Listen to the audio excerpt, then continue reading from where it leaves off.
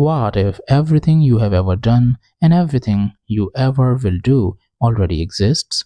What if time is not something you move through, but something that's already laid out like a map? In our 3D world, we experience time as a one-way street. But in the fourth dimension, past, present, and future might all exist at once.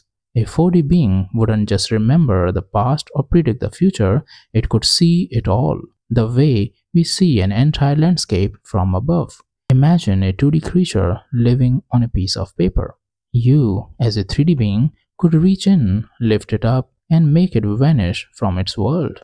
Could higher dimensional beings do the same to us? Could they explain strange disappearances, déjà vu, or even ghostly encounters? Einstein's theory of relativity already tells us time is flexible.